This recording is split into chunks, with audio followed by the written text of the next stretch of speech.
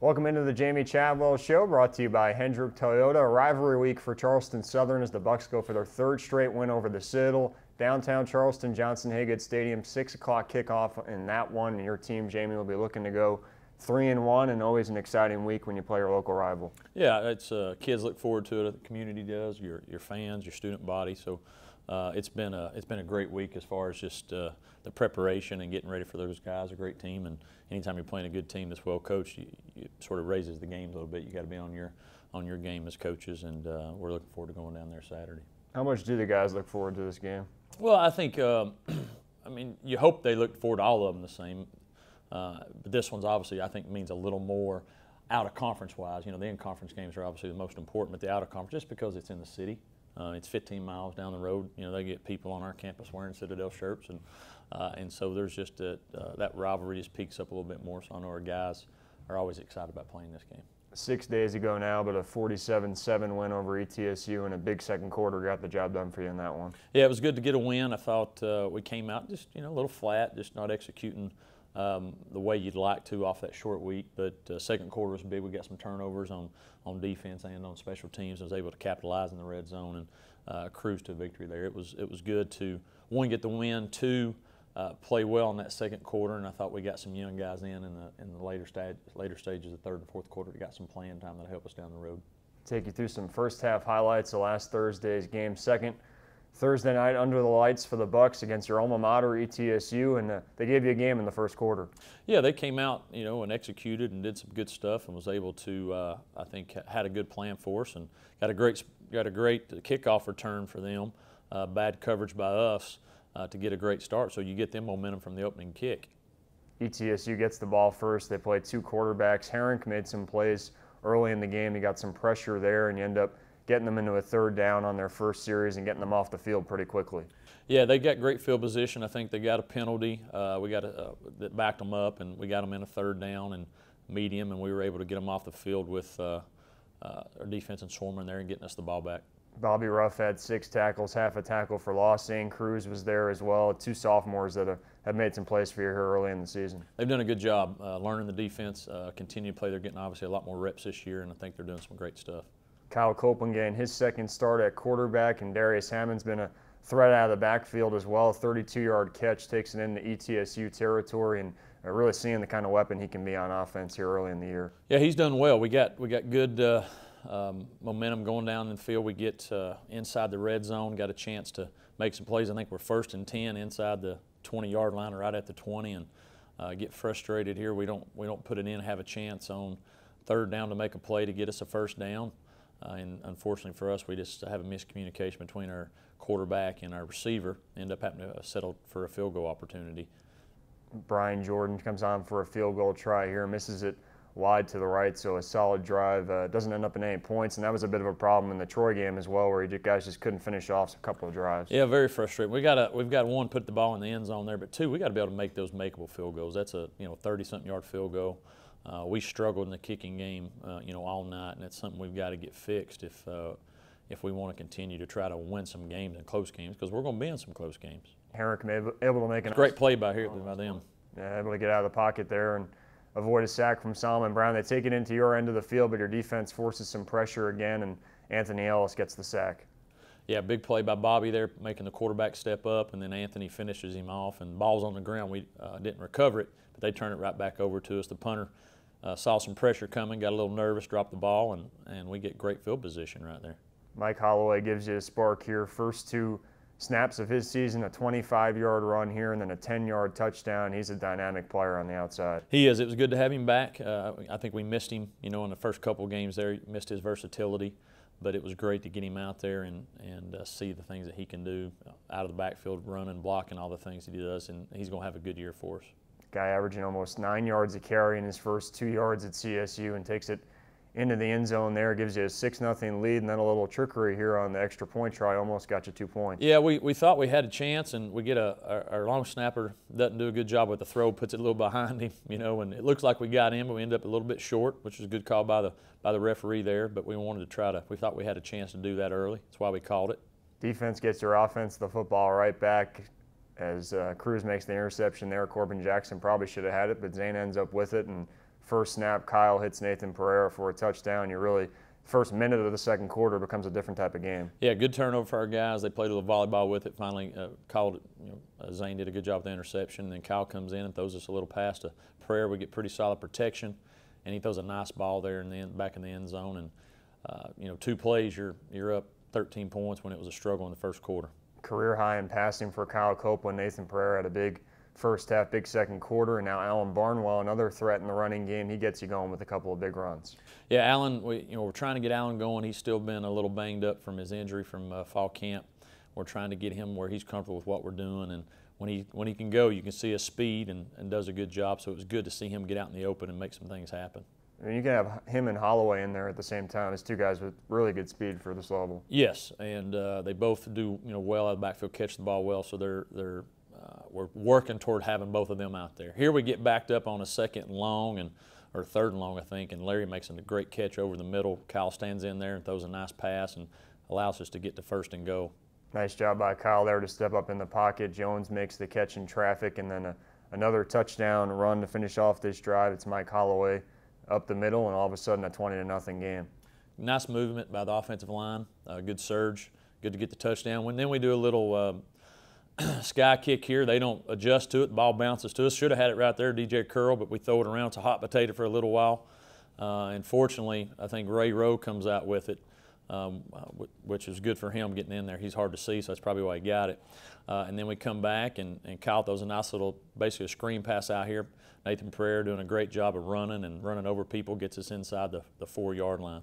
Pereira really looked good after the catch on some of the balls in that game. Ran really well, ran hard, and he's really got confidence back in that knee. He's playing back to a high level. Keelan Fraze, true freshman, takes it into the end zone for the 3rd time of the young season, and Pereira with his best catch of the first half here. Yeah, he makes just some amazing catches where his body's up in the air. It's pretty impressive. It's a nice throw by Kyle to put it where only we could get it. Kyle did a really nice job directing the offense here in the second quarter. 225 yards of offense, 34 points on the board. Another guy with some speed here, Jared Scotland, almost gets into the end zone as well. Yeah, he gets run down by a D lineman there, which we were all disappointed in. You got to score on that one, but it took us 3 downs to get in, but Darius was able to take it in there right before halftime, and it's good to be up. I think that made it 34-0. It's good to be up going into the half like that and have a really explosive second quarter. Really spread the wealth in the running game. You throw in a guy like Scotland on the end around. Nice to have that many options. Yeah, we're trying. We feel like we've got some weapons. On offense, as the way we try to do our offense, you're continuing to see guys and what they're best at and try to put them in positions to make that happen. And we're doing that. It's taken us a little while, but guys are gaining experience, but they're just gaining more confidence in themselves, and I think that's showing. So a 34-0 Charleston Southern lead at the half, courtesy of a huge second quarter. We'll take a look at the second half after this. You're watching the Jamey Chadwell Show, brought to you by Hendrick Toyota.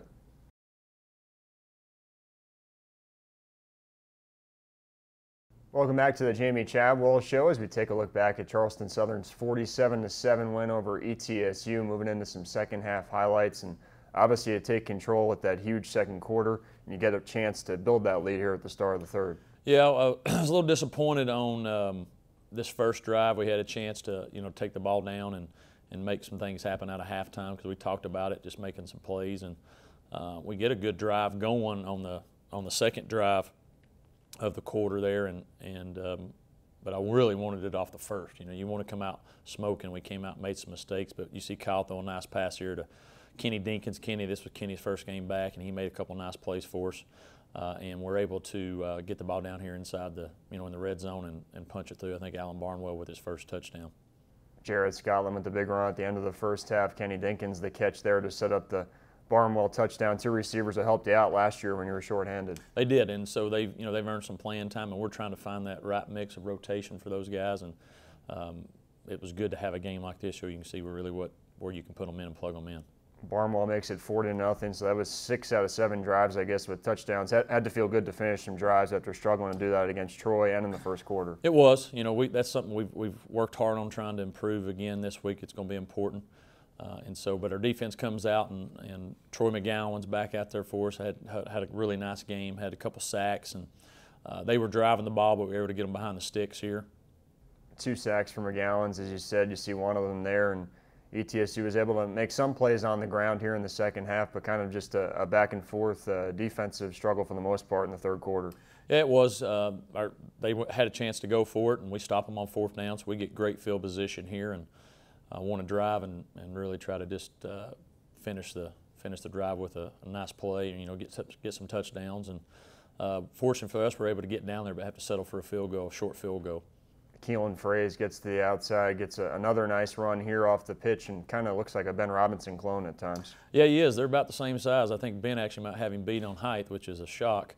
But we have a chance to use him. He's obviously had a big start to his career in touchdown wise, and then we settle for a chip shot field goal. We hooked one wide right, the other one wide left here, so we'll be ready for the PGA Championship next year in the golf because we're spraying it everywhere.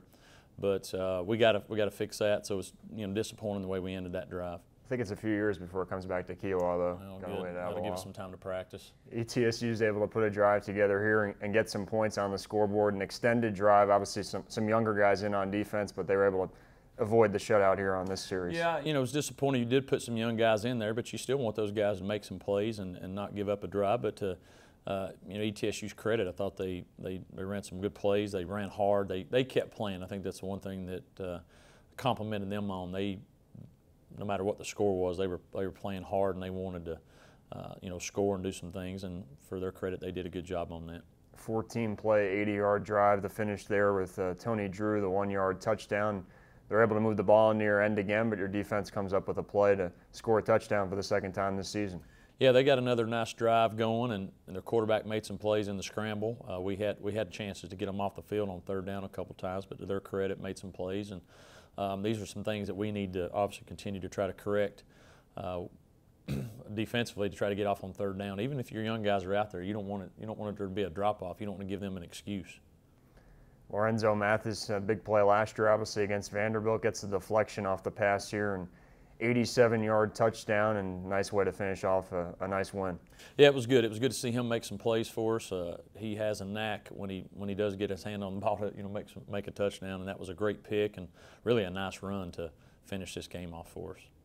47-7 Bucks the final. You shake hands there at midfield, and was it weird actually experiencing it going up against your alma mater? You know what? It wasn't weird. It was really great. It was a great feeling just to know they're back and that they're in good hands with the coaching staff they have and their president and his vision for football. That going forward they're going to do everything they can to make their program what it can be. And so it was more just being thankful to have the opportunity to be there and witness what they're trying to do. Now I'm glad we got the win, and but it was great to see some old friends and knowing that they're in charge of that ship there and they've got the right reasons for doing it. CSU gets the 2-1 on the season. Bucks will try to beat the Citadel for a third straight year on Saturday. Darius Hammond, a big reason they got the win last year, and we'll let you get to know him better after this on the Jamey Chadwell Show. Darius Hammond had one goal in mind entering 2013 fall camp as a freshman walk-on. Get on the field any way I could. So special team was my route, so I kind of, took advantage of it, showed what I can do. Showed what he can do would be an accurate assessment. 12 tackles on coverage units made Hammond Charleston Southern Special Teams Player of the Year and earned him a scholarship. Hammond earned notoriety as a sophomore, ranking 5th in the nation in punt return average. The player who says, "I'm probably a lot slower than they expect," posted 10 returns of 28 yards or more. Hammond may not have special speed, but he does have the ability to make people miss. He just has, he can stick the foot, throw the defenders by, and just get vertical right now. The first guy to him hardly ever tackles him, and he just subtle cuts, the strength and the power to throw people by, push people off of him, just makes him different. Hammond was the difference maker in CSU's win over the Citadel last September. A 74-yard third-quarter punt return touchdown was the impetus in the Bucks' second straight victory over their intra-city rival. I know there's a guy in front of me, he was about 5 yards, so I figured if I make him miss and get to the wide side of the field, it's a pretty good chance it could be a good return. A good football player is what Hammond was at Johnston, South Carolina's Strom-Thurmond High School. So good, he was a top 5 finalist for Mr. Football honors. Hammond arrived at CSU as a late qualifier, but arrived on the coaching staff's radar early in fall camp. Yeah, we realized it pretty much that his first fall camp, midway through a scrimmage, the first scrimmage we had put him in to give Reyes a breath and gave him just a basic handoff, a basic dive play, and he had made 2 or 3 people miss in the hole, and he took it 60 yards, and that's when we realized that he was going to be pretty special behind Reyes. Front and center in the Bucs' run game this year, Hammond has again made the most of his opportunity. 114 yards against North Greenville and 161 yards versus Troy made Hammond the nation's second leading rusher through 2 weeks. A quiet back, Hammond enjoyed learning from another unassuming ball carrier. Christian, he was a workhorse. Never got tired. You know, that kind of made me have to prove myself that I could fill his shoes. He was a great running back, and I looked up to him.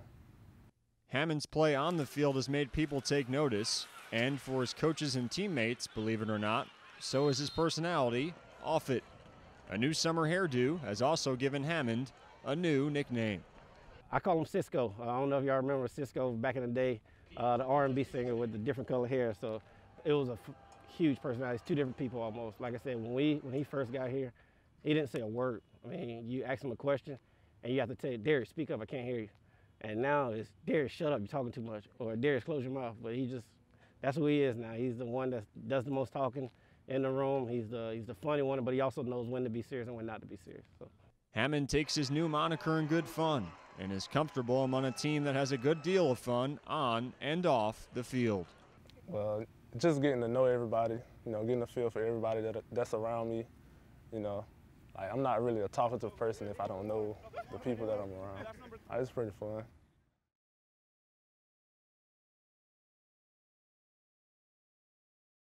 Back on the Jamey Chadwell show, Darius Hammond, junior running back, kick returner, punt returner. He kind of does it all for your team, Jamey. He does.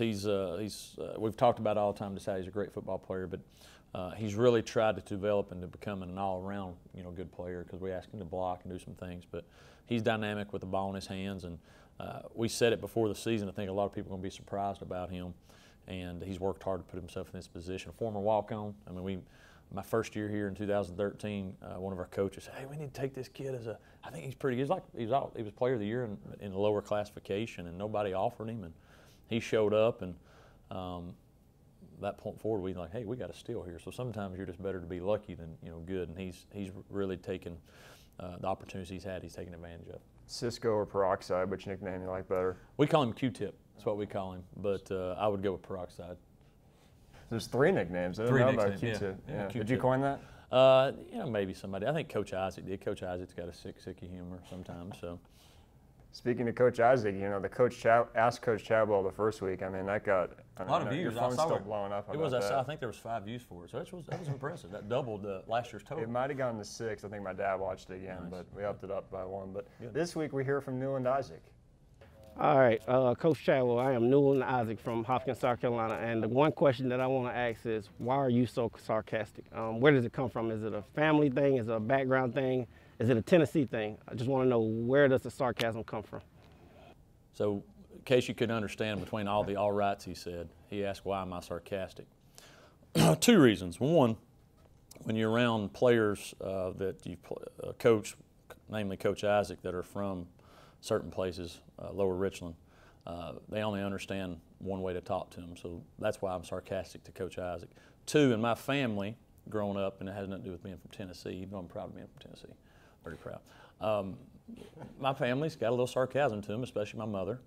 And so if you're not quick-witted or come back, they're going to eat you up. And so you had to learn growing up real quick to have a comeback ready to go, or they're just going to keep pounding and pounding you. So that's where it came from. So you're saying that Newland doesn't have a quick wit? Newland doesn't have very quick wit at all. But ladies, that's basically the only value he brings. So we're working with him. Yeah, well, it's a good thing he's got good running backs. He does have good running backs. He does a great job coaching them.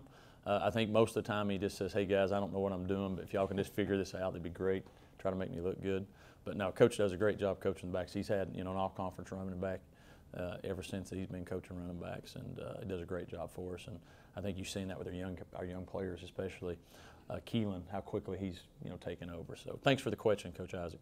Running game obviously been big on both sides in the Citadel game. Triple option for them, and you guys obviously want to run the football. Should be another good one. It should be. I think it'll be a four-quarter battle, come down to kicking and some turnovers. That's what the last two games it came down to.